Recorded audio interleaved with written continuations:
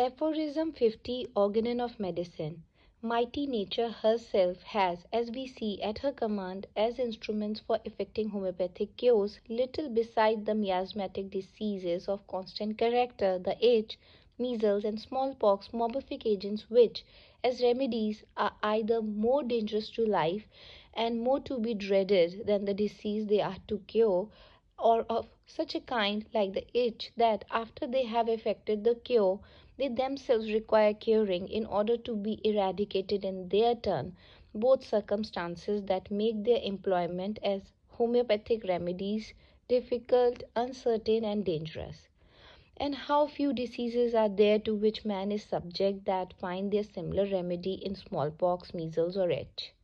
Hence, in the course of nature, very few maladies can be cured by these uncertain and hazardous homeopathic remedies, and the cure by their instrumentality is also attended with danger and much difficulty.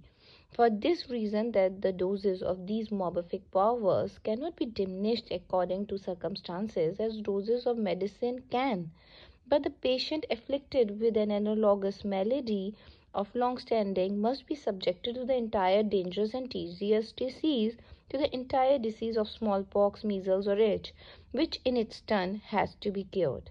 And yet, as is seen, we can point to some striking homeopathic cures effected by this lucky concurrence, also many incontrovertible proofs of the sole therapeutic law of nature that obtains in them, cure by symptom similarity.